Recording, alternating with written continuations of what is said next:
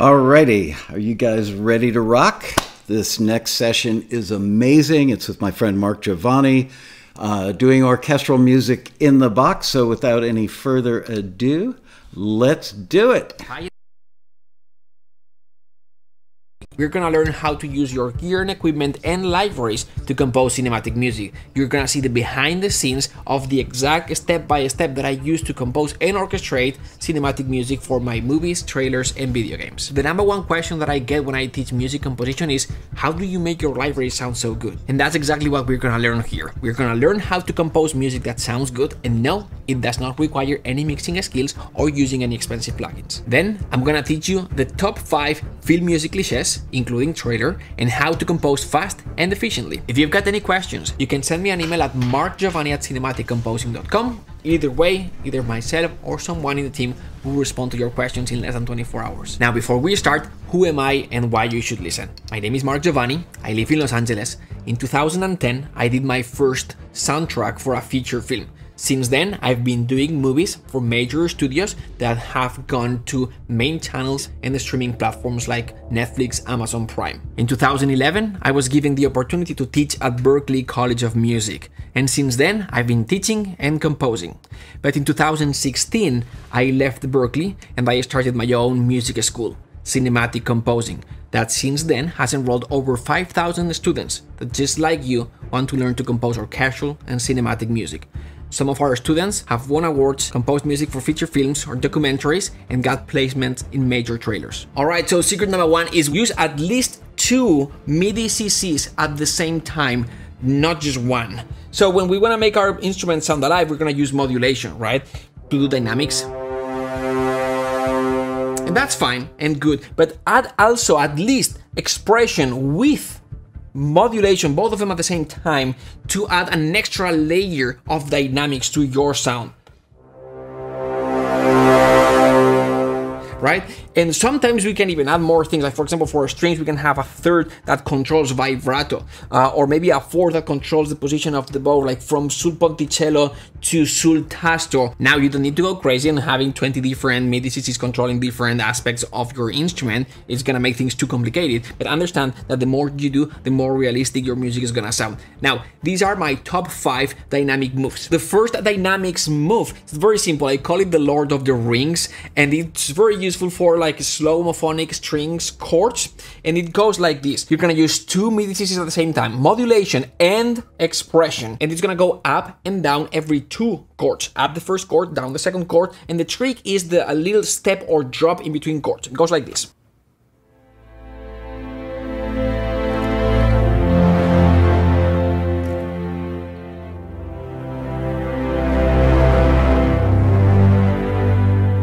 The second one is called the double push. Works great for final crescendos. You're gonna use expression and modulation. And there's gonna be a first push to sort of like the middle, then back up a little bit, and then go back up. You're gonna end first with expression and then bring up till the end modulation. And it sounds like this. And in a real live example,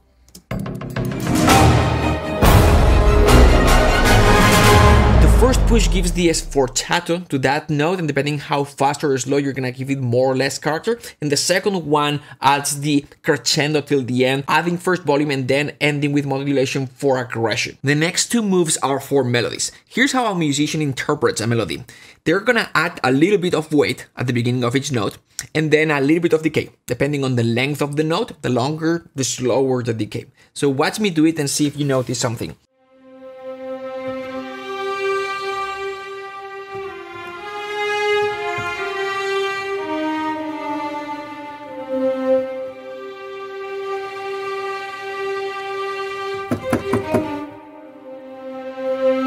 If you notice, there are a few things. First, at the beginning of each note, there's a little bit of a drop. That helps connect the notes and gives it realism. Second, at the beginning of each note, there's always sort of like a small crescendo sforzato type of thing that adds character and weight to the note. And then the longer the note, there's always a slow decay. What you are seeing here is this one is expression, so it's basically the pad's volume. This one here is modulation, so it's characters, dynamics.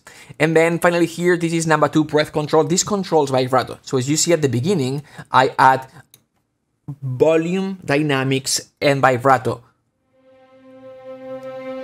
And then these pads in particular allows me to control the attack of the note. So with number 9 here, I can overlay either sforzato, marcato, staccato, spiccato. So this is what I've done here at the end. I added a staccato, and then here, even using a legato pad, I added these staccato notes at the end.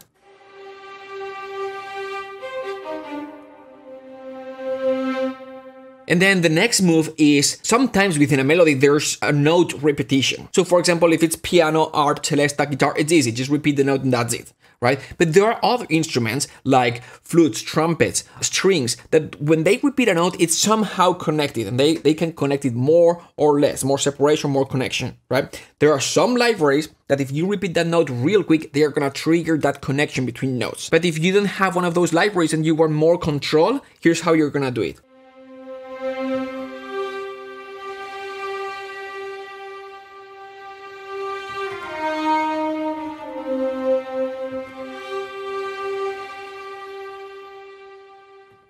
Notice this drop here in expression modulation, and I added vibrato as well, but with expression modulation we'll do it. It does the tom, tom, tom. So it's 2 notes, but I didn't actually repeat the note. Because the problem with legato patches is that the first note of the melody always has a slower attack, and if you don't have one of those libraries that allow you to do bow changes or repeated notes, it's gonna sound fake. It's gonna sound like this.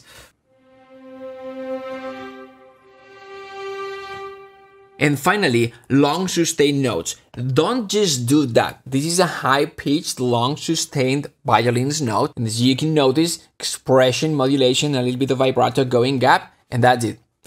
Create movement. The way this is gonna work is you're gonna do subtle, quick moves with expression modulation, and then slower, bigger moves with vibrato if you've got control over vibrato. Something like this.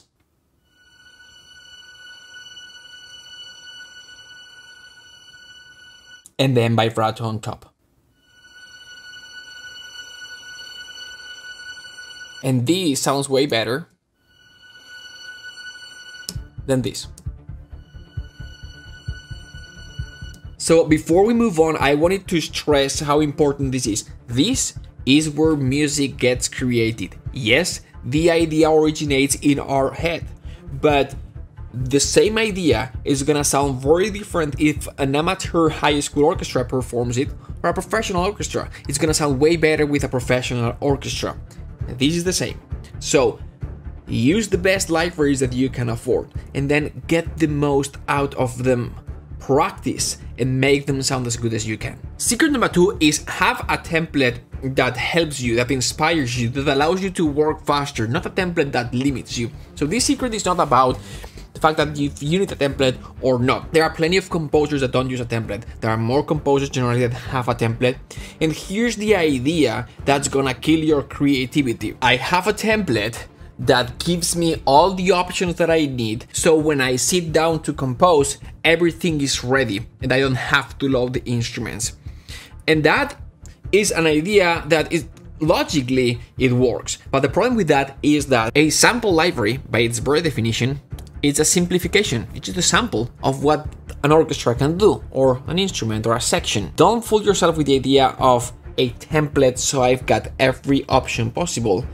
Rather, create a template that allows you to compose fast and efficiently. There's a ratio where the bigger the template, the more technically complicated it gets. And those technical complications are going to challenge your creativity at some point. These are my top 5 rules that I follow when I have to create a template or update my template. Number 1, inspiration. Make sure that your template inspires you, that creates momentum. In my template, up here, the first 16 tracks are my sketching patches, the fast action patches.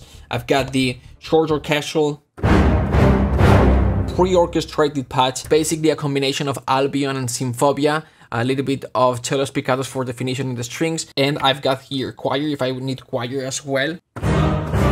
Same thing for longer strings and choir.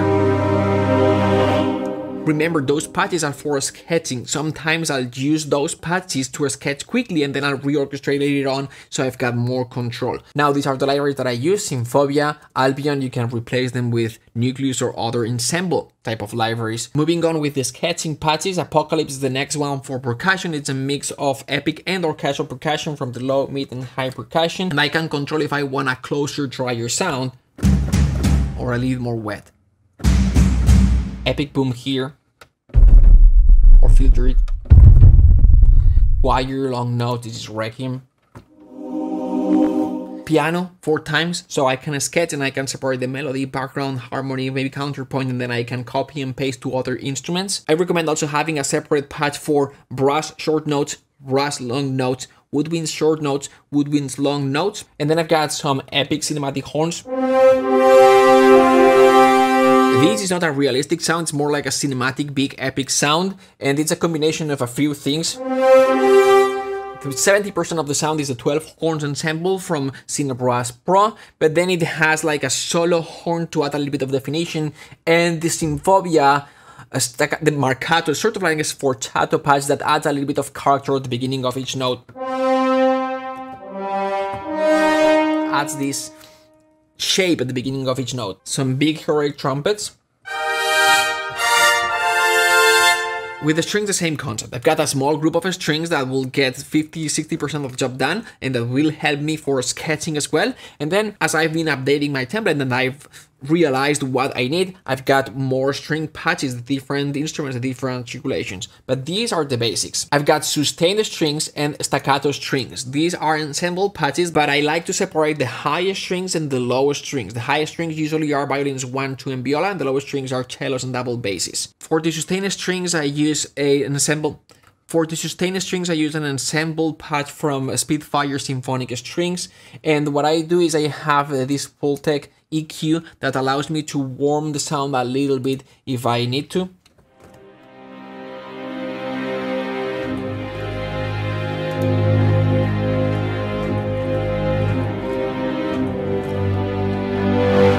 But I like to have the low strings separated for routing purposes and for mixing later on, so I can sometimes add more reverb to the high strings and less reverb to the lower strings. We'll talk about this later. Same deal for staccato strings. I've got the high staccatos and the low staccatos. This track right here, when I need sort of like more cinematic, maybe Hans Zimmer Pirates of the Caribbean type of sound, it's a combination of different libraries. It's Albion, Symphobia, and the latest scoring strings, cello, spiccato. The Albion makes it sound big. The Symphobia gives the aggression.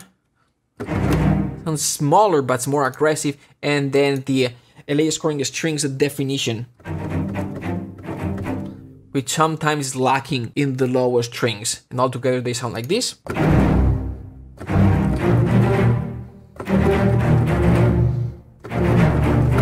I've got a concertino strings ensemble patch as well, and a cellos divisi for when I need a more realistic, smaller sound. Basically the way it works is if you press one note,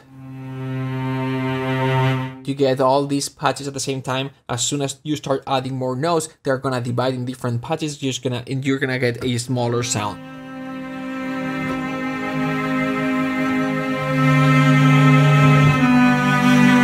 And finally, percussion is this group here. I call it orchestral enhancers because it's not just percussion. So I've got a Celesta. This is a Spitfire percussion. Got timpani hits. I recommend having control over the tail of the timpani. Sometimes you want to hit and then let it ring, and sometimes you want to hit and stop it. And so what I've done is up here, longer tail, and down here, shorter. The way I've done this is I came into this patch here. I went to mapping, and then I selected all groups, select all the notes, and then just move them. Then a bass drum, cymbal swells, snare hits, timpani swells, also from a Spitfire, drums. Sometimes you will need drums in an orchestral context. Few more instruments, tam-tam, timpani rolls that I can control with mod wheel, and I can create from a low rumble something more aggressive. Now for swells, I 100% recommend using a pre-recorded swell because it's gonna sound way more realistic and believable. Piatti hits. Also, I'm able to cut the tail, long tail, short tail. Finally, arp glissando, and I can control the key of the glissando as well as the type of a scale, major scale, minor melodic, and that's a Spitfire arp. And then down below I've got more things, but those 30-40 tracks could get 90% of the job done. Alright, so recap of my top 5 rules when it comes to building a template. Number 1, template should inspire you. Number 2, have a group of tracks that allow you to work fast, to sketch, to get momentum going. Number 3, simplicity. Your template should be simple, especially at the beginning. Number 4, have free space in your template. Make sure that the template does not take too much CPU processing, too much RAM. Make sure that 1, you have free extra RAM available in case you need to load more instruments, and 2, make sure to have some empty pre-routed tracks. I have them at the end of my template and they are here ready to go, routed, and the sampler contact is loaded, so I just have to double click, select the patch and go. And number 5, modularity. I like to build my instruments, my multis, my patches inside Contact, and then I save those Contact instances. I may have 5 patches or 30 patches that I build a group of instruments. Let's say, for example, I'm working on a video game and I need to create this type of forest soundscape. And I decide that I'm gonna use wooden pitch percussion, and I create a group of instruments that work well together, is well balanced, is well panned, and it works. And so when I'm done with this project, I'll have to decide. I'll decide, should I keep this in my template? It's gonna take RAM and the space, or not. If it's something that I see myself using over and over again, I'm gonna keep it.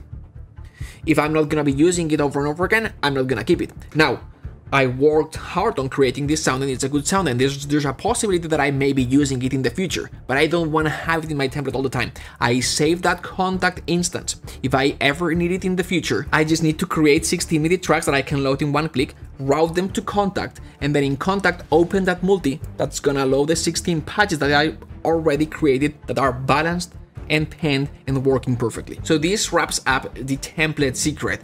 Have a template that helps you, a template that inspires you, a template that creates momentum. So copy the things that worked for me if you want, but ultimately the concept is, do not build a template, a big template with the things that you think you are gonna need. Instead, build a basic template that helps you compose fast, and then have some pre-routed empty tracks so you can load instrument fast. Work on a project.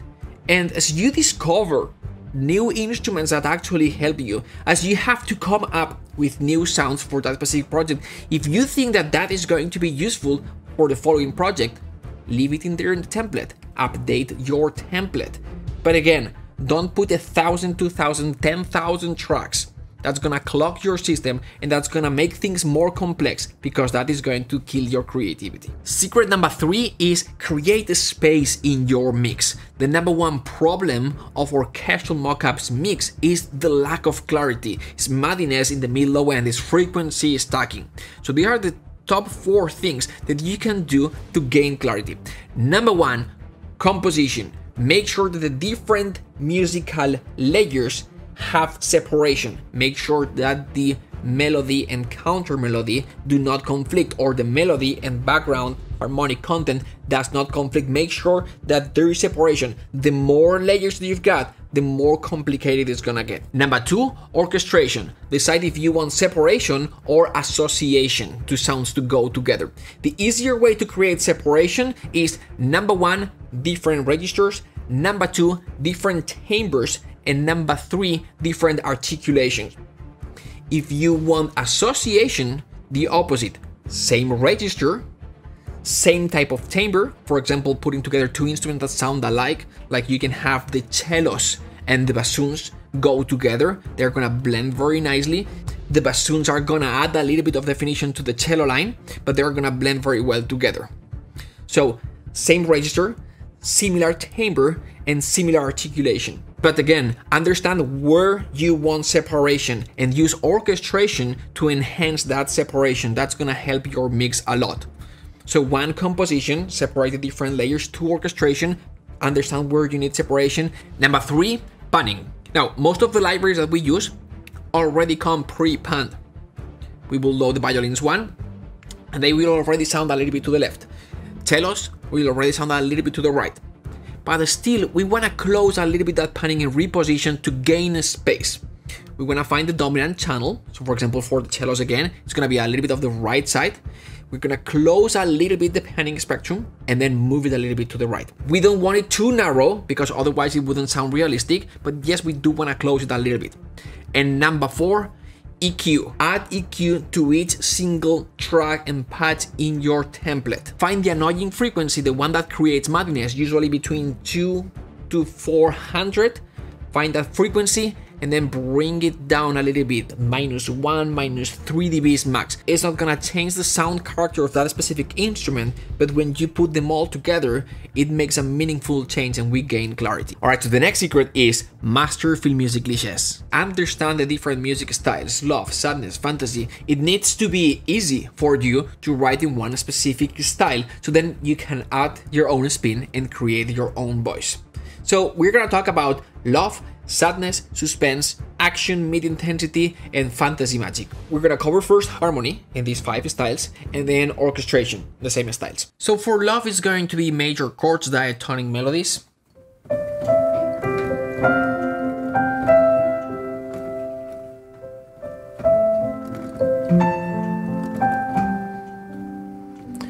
For sadness, it's going to be very similar, but minor, everything minor.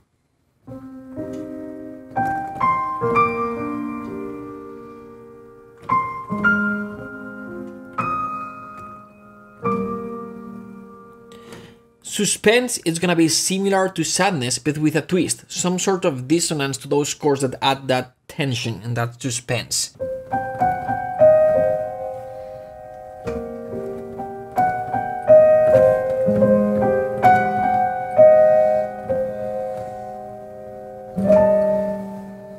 Action mid-intensity is going to be similar to suspense, but we're gonna have a motor, we're gonna have less harmonic changes, and it's gonna be less melodic and more motivic. So we're gonna have a motor first.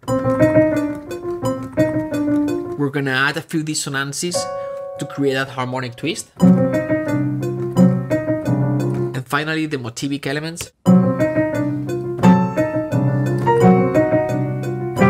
And finally, with Magic Fantasy, it's not as much about if it's a major chord or a minor chord, it's how we connect those chords. With the other styles, it was more diatonic, and now we're going to be connecting those chords in parallel movement, seconds, major, minor, thirds, something like this. Or same thing minor.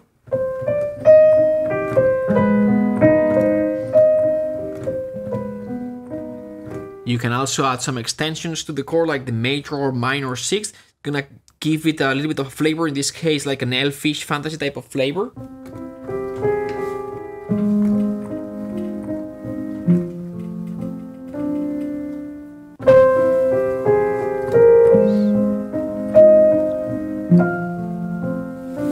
Alright, so this is sort of like the piano sketch. Now, how do we orchestrate it? In the next section, I'm gonna orchestrate some of the styles that we've covered. We're gonna start with action mid-intensity, and then we're gonna do sadness, and then love, and finally trailer. Alright, so for action mid-intensity, we're always gonna have a motor that moves the music forward, that creates tension. It's going to be mostly minor chords with a twist, slow harmonic movement, and it's gonna be motivic, not thematic. Okay, in terms of orchestration, we've got 2 options. Option number 1 is a more modern hybrid sound. Option number 2 is a more traditional orchestral sound. If we go for a more hybrid sound, usually the motor is gonna go to a pulsing synth and percussion. We can enhance that motor with a little bit of string staccatos, and then the motivic elements are going to go to other orchestral sections. And if we go for the more traditional orchestral sound, the motor usually is gonna be staccato strings and percussion, and the motivic elements are going to go to other orchestral sections. Alright, so watch these 2 examples that I edited from a live class. In the first one, you'll see me first recording the pulsing synth and then adding some elements on top. The second one is the traditional orchestral, and you'll see me creating the motor with the staccato strings, then adding percussion, and then adding some elements on top of the motor. Alright, so watch these 4 minutes of video, and then we'll move to sadness. And then let's see.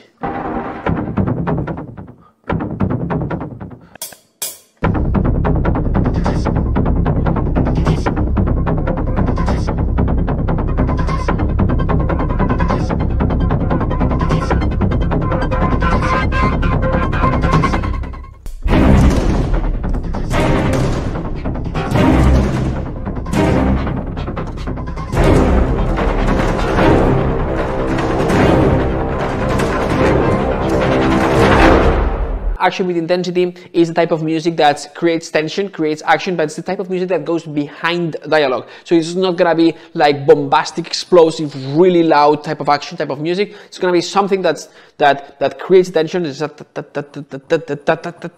that creates tension and definitely has a pulse in the motor, but it's not too big. All right, so we have to keep it down in dynamics, volume, and then register as well. This style harmonically is gonna be minor with a twist. So minor with something else, minor with a dissonance, minor with a note that's off from the scale.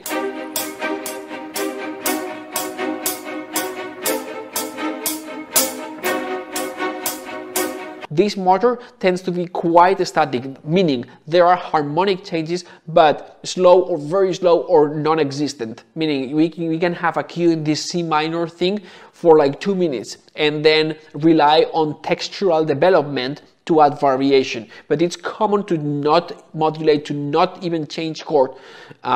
It's actually very common. It's not a bad thing. Harmonically, it makes it not interesting, but it's part of the style, because the goal for this style is to create tension, to add tension, to sustain the tension of the scene, not necessarily to add emotion, which is what harmony is very good at. Okay, that doesn't mean that you don't have to change. You could have this, and then you could change to.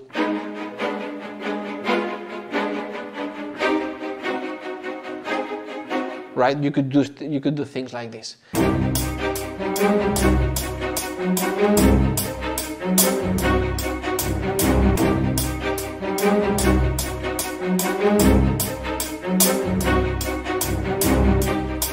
Short movements. So basically, all right.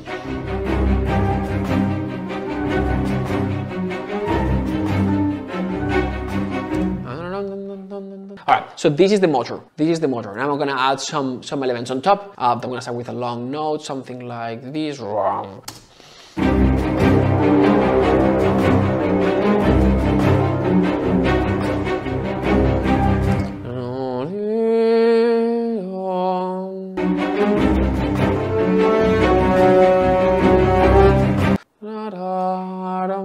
Trombones.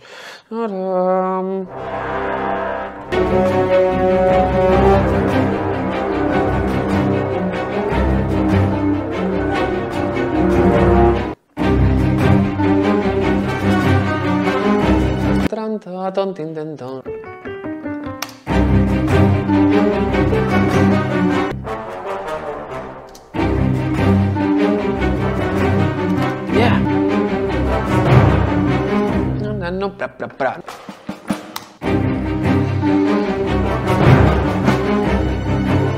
Alright, the next one is sadness. Sadness is very easy to orchestrate. Most of the time it's going to be just the strings, like the violin is doing the melody and then the rest of the strings doing harmonic support. Sometimes you can have another lyrical instrument like a piano or a solo woodwind doing the melody with the strings support underneath. C minor. Flautando, patch. G minor with the B flat. First inversion. This is the F minor.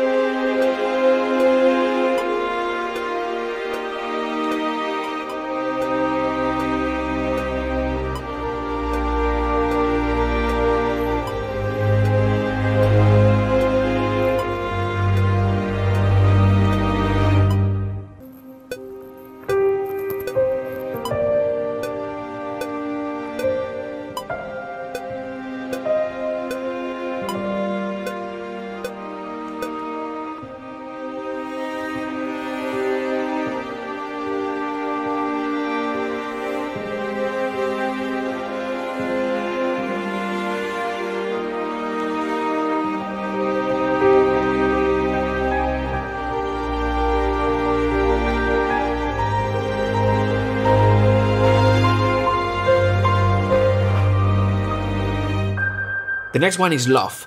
Love is like sadness, but with major chords. Maybe it has more color in terms of orchestration, it's less gray. Now this is a slightly longer piece, so you won't see me composing the entire piece. You'll see at the beginning me doing the piano sketch and then the strings part underneath, and then I'll transition to the finished piece and how I explain each section in the piece.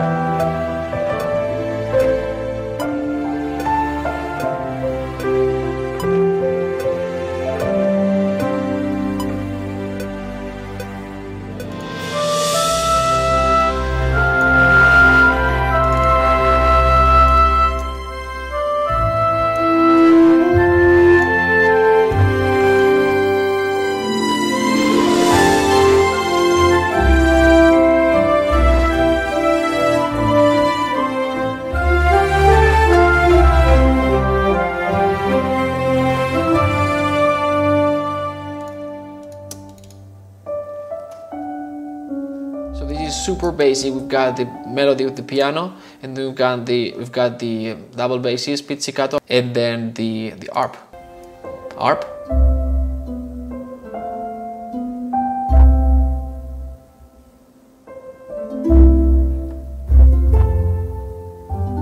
right, and then it goes a little bit bigger. Now we introduce the celesta.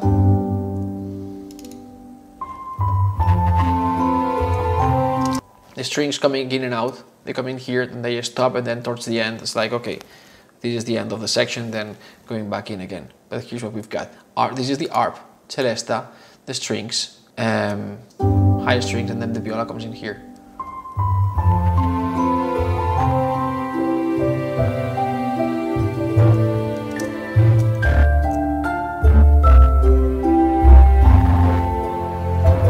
Okay. Woodwind coming in, it's gonna be the oboe.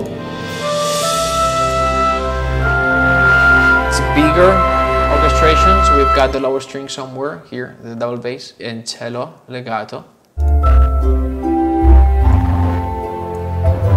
And then it continues. We have to connect this softer part with the loudest part, otherwise it's gonna sound abrupt, and we wanna avoid that. So to do that, we've added just two very cliché things, a cymbal swell, and then the arp glissando.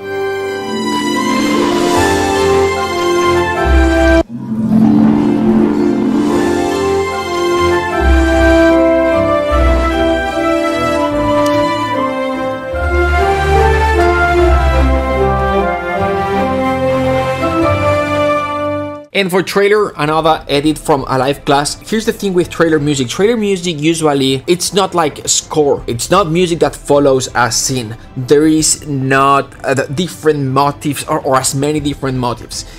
It's all about development. Usually it starts from a motif or a theme, and then it's just repeating this thing over and over and over again. And the variation usually is orchestration or textural. That's trailer music in a nutshell and very, very simplified. This part of the class is me teaching the climatic moment. So you'll see me first playing back the final piece and then composing that climatic section instrument by instrument.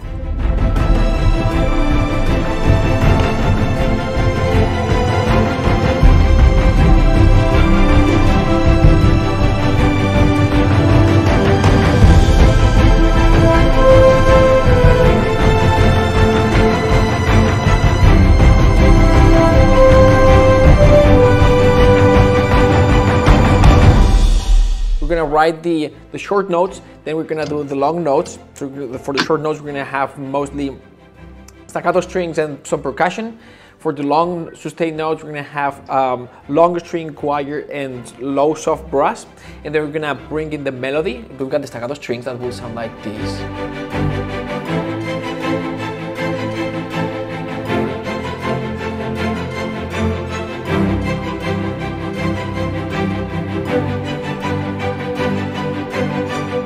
Start with the low strings, and I'm gonna go like no brainer. No first inversion, second inversion. I'm just gonna keep it super simple. So it'll do something like this, and then I'll move like parallel.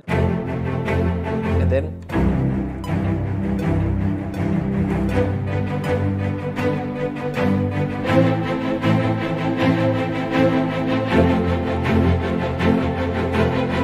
you want to write this down, because then when you are writing the longer strings, maybe you want to do something that's similar. Start like this.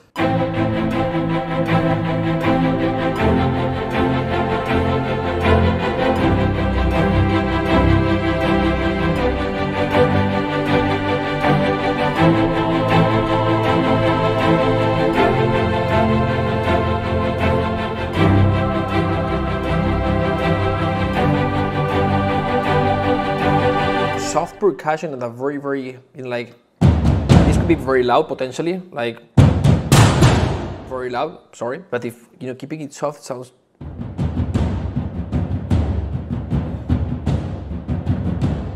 very nice.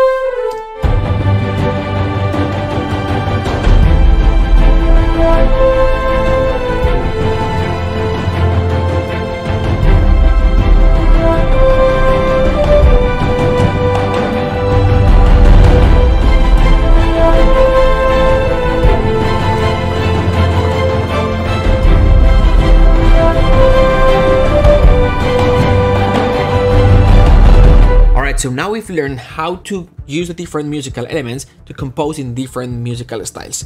But where do we go from here? How do we take this sketch and develop it into something bigger?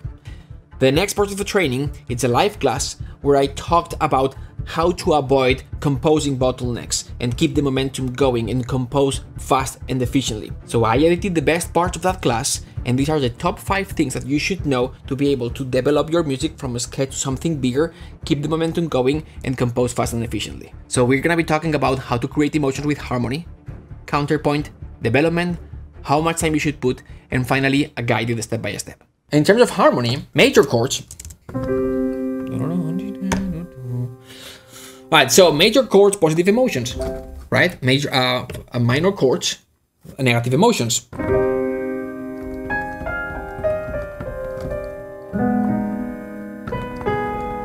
Right?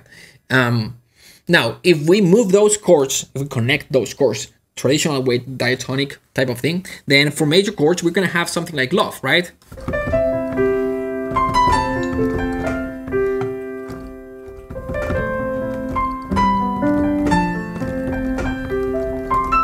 Type of thing, right? If it's minor, then it's gonna be sadness. If we connect them in a that traditional way, like the Danny Elfmanish way, like connecting them by thirds.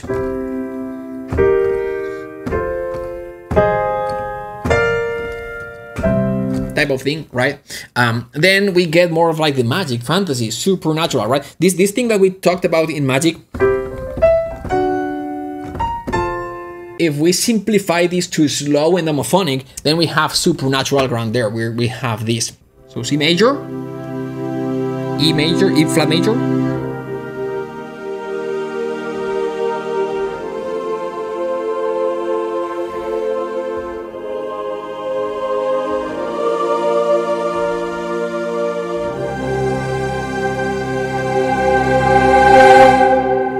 Same chords as fantasy.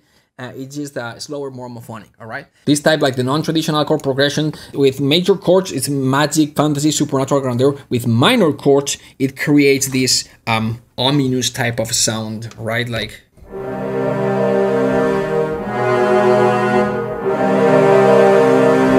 And then when we start adding extensions and all this, then with major chords adds character and color. With minor chords, we add more tension, more darkness, more suspense, more thriller, more dark, more horror. If we go with lots of dissonances.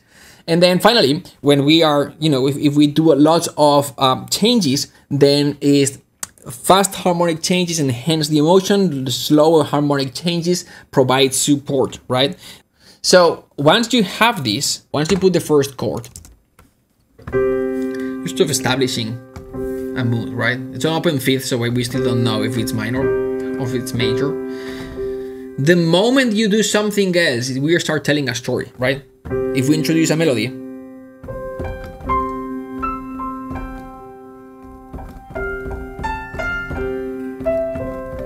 right? This melody is telling a story already in emotional context, right? If we don't have a melody, just the first harmonic change is gonna start telling a story as we move to, right? That starts. So just be aware of the emotional power that just a harmonic change produces, right? Because sometimes we've got a scene, we've got a video game, and the music doesn't need to do that much.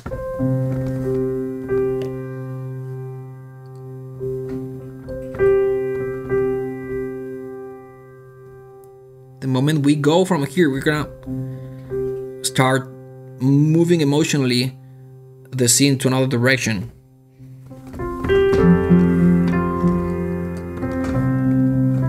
Right? So careful with that, because sometimes we just need the counterpoint. The counterpoint creates complexity, and complexity, I look at this complexity on, okay, what different layers do I have and how do they conflict with each other? And to me is, I focus on separation or association, right? So if I want something to go together, and then I make sure that I share more of these things, right? So there's no counterpoint. Maybe I have a melody and I want to double that melody with another instrument, but I want to blend sort of those instruments to go together. I don't want to hear the two timbres. Then I'm going to do more of these things. If I have a counterpoint and I want separation, then I'll do less of these things. Less elements in common, more separation. More elements in common, less separation. What we've done so far is like, okay, so for love, this is what the chords that you have to use, the melodies that you have to use, and I composed, and then that's it, the sketch, and I orchestrated a little bit. How do we continue from that? How do we continue? So that's what I recommend. Do the first section, orchestrate the first section, and then do a quick connection, write the next section, and then see if the connection needs to be improved. So how do I start the new section? Look at this, look at the sketch, what you've done, and then decide if you need continuation or contrast. That's basically what you need to do. Let me just give you a few examples. So section 1.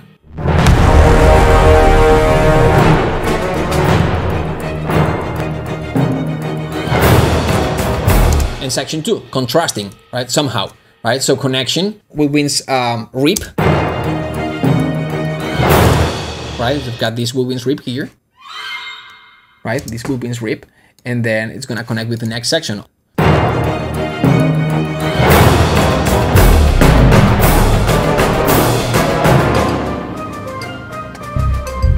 right, contrast again, from big to small, right? From thick to thin, from busy to simple, right? I decided to do that. And transition. We've got this arp glissando here, solo. I connect the two sections. And the tail stays there because we're going from that big massive to all of a sudden super dry, like way more transparent texture, and I wanted to leave that something underneath, that background layer that we talked about, so it tails off sort of thing, connects the two sections. All right, so that's how you do it. I'm gonna cover these things real quick, but how much time should it take? It depends on, if it's a trailer track, for example, when I get hired to do like an album with 2 or 3 composers, and we're doing this trailer quality type of tracks, usually it takes me like 3-4 days per track. To compose plus mix, and here's like day 1, frustration day, getting you started, day 2, productivity, day 3, review and clean up, enhancing transitional elements and all that, day 4, mixing, day 5, mastering. That's usually how it goes for like 1-2 minutes of music that you're freaking super proud of what you've done, right? If it's TV movie type of thing, then usually 1 day, compose as much as you can. All right, so that's how you compose an entire cue, right?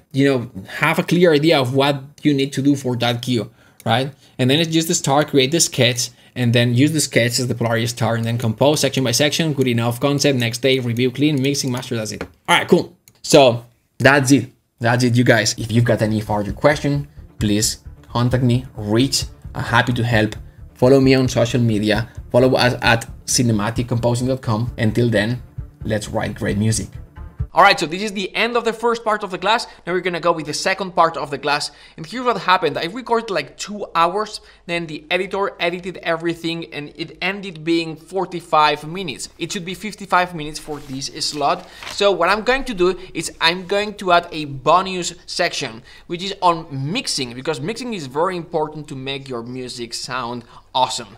And so I'm gonna show you a technique that is very effective, very meaningful, and it doesn't require you buying any plugin. I'm gonna show you the 3 types of volume automation, and as simple as it sounds, it makes a huge difference. So here we go. Today we're gonna be talking about automation for mixing, and there are 3 types of automation. But basically, when we are mixing, we're like, what reverb, what EQ, you know, what compression. And there's a technique that doesn't require you use any plugin. It's the cheapest because you don't have to spend any money, and it's the most effective neck with panning. So when we get here at the mixing stage, which is here, we export everything from MIDI to audio sort of thing, and now it's here. Everything's balanced. We shouldn't need to balance anything. But sometimes we do need to rebalance things a little bit to find that final 5-10% positioning to make it perfect, and then to add that, to open it a little bit, to add those reverbs, to EQ, to find a little bit more space, to reorganize in a way that makes a little bit more of sense, that makes the music sound bigger, wider, more cinematic, and all that good stuff. So number 1 is going to be fluctuation. What this means is you're gonna have this is a MIDI controller, this is a DAW controller. You don't need something expensive like what I just showed. You can buy one of these that just has 1 fader, like the ProSonus one. And with that, you have everything that you need, because when you select another track, then it's gonna select just that fader. All right, fluctuation type of automation. This works great for long sustained notes, something like this. So focus on the harmonics, string line, high pitched. Just this.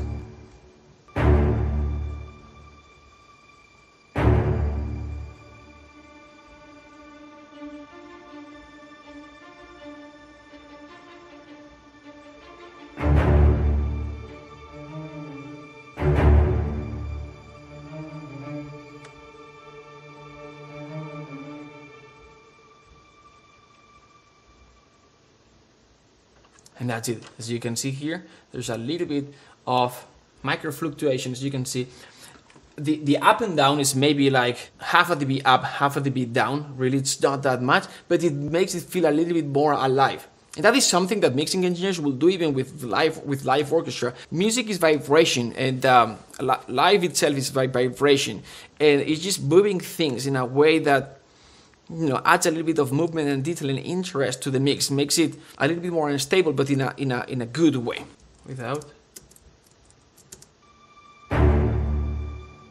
With. And if on top of that you do a little bit, see how this goes up and down, following the music or what this specific track needs for this specific moment, then it enhances it a little bit more. At the micro level and at the macro level sort of thing, these longer curves, it's just...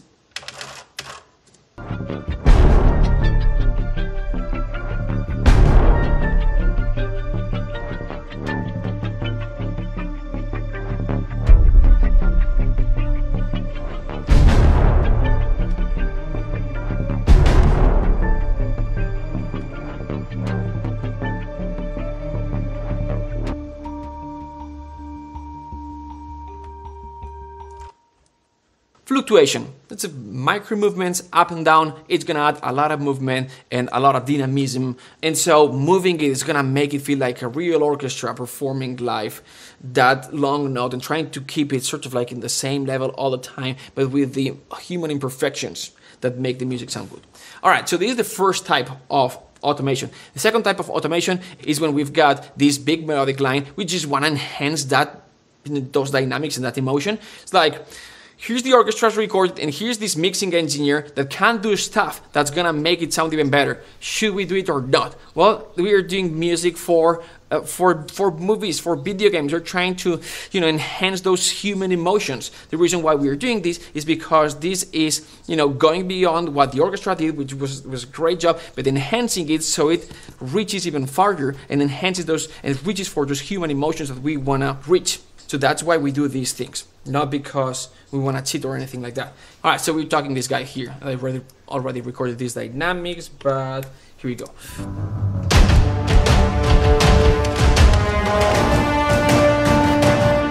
All right, so dun, dun, dun. 3 notes, it's a melody, it's a motif. What's the shape of the melody? Dun, dun, dun, down, so up and down. It's basically this, right? That's what we're gonna do.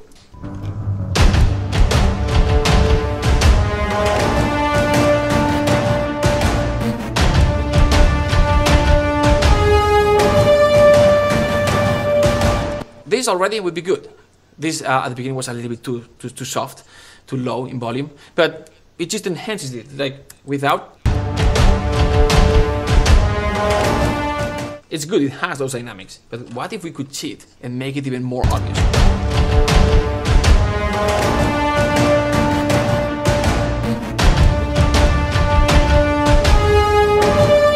That's it. If you've got the skill and you're used to do this, you can do that microchord within each note.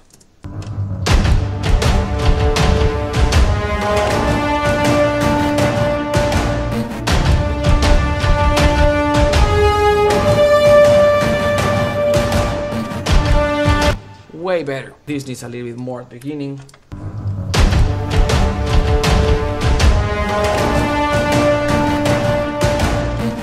Especially this ending, dun, dun, dun, this makes it way more natural sounding. I like it very much compared to not having this. This is the most obvious one when we're enhancing the expression and the dynamics of melodies and things like that. Okay, the third one is similar to the first one. It's not as obvious. It's at the micro level, and it's what I call micro counterpoint. We've got this cello line, then we've got this pulsing bass, the cello line, pulsing bass, right? And they're competing with each other, and it's a counterpoint, right? And we've composed it in a way that makes sense, and that it's easy to hear each one of the ideas. But when we get to this point, we are mixing, and it's like, let me make a little bit of a space. Each time, one of the lines need to shine, need to stand out a little bit.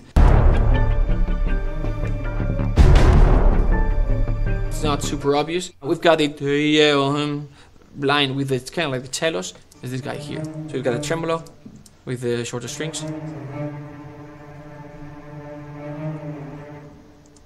And what else we've got going on?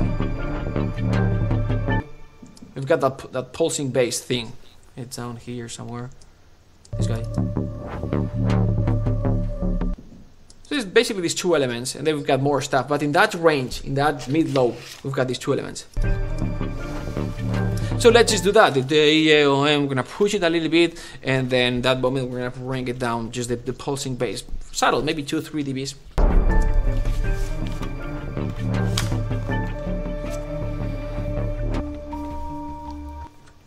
That's basically it. Let's see.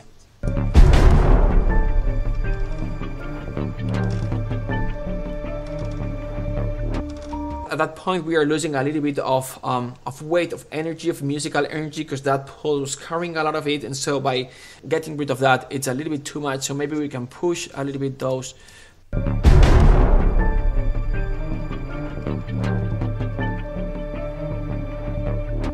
Maybe the tremolos a little bit as well.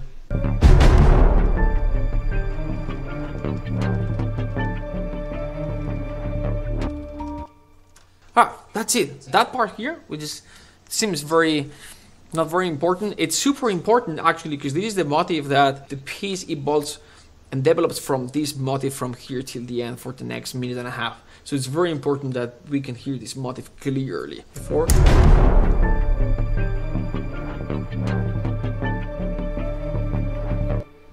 And after.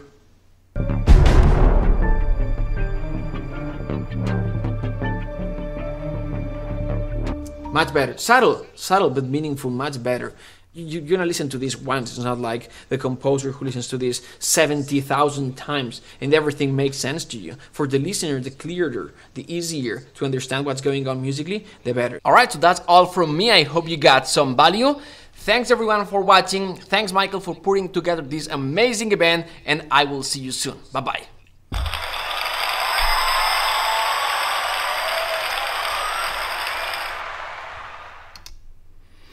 Amazing, right? Could you imagine Marc Jovani on Red Bull? He just crammed an entire semester's worth of stuff into an hour. I love this guy. I love the way he teaches. Highly recommend his courses based on so many of our members that have recommended his courses. Actually, it was the member's suggestion is the reason he's here. So yeah, go to cinematicomposing.com, check it out. He's got a special offer for Taxi members to get like a whole package of courses at a ridiculously low price. I mean, seriously, go there today, check it out. Also, I want to mention that Dennis Sands is a friend of mine from 40 years ago, and he is one of 2 leading mixers for major motion pictures in the world, doing big orchestral stuff all the time. So they took pieces of what he teaches about mixing orchestral in the box stuff, and that's going to play on Friday for the members only road rally at 3:30 p.m.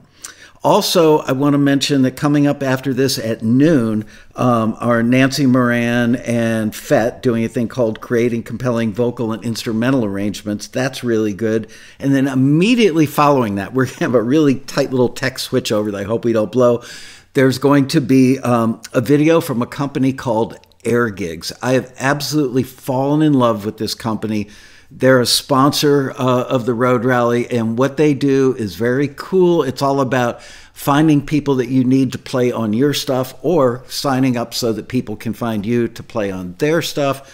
The video is incredibly good. The company, the reason I love it so much is the owner of the company treats his company and his customers like we do at Taxi. So I feel like we've met a sister company. So all that said, you guys, see you back here at noon, high noon, for a little Fett and Nancy action. Glad you could join us for Marc's thing. Marc, thank you for doing it. See you guys in a half an hour.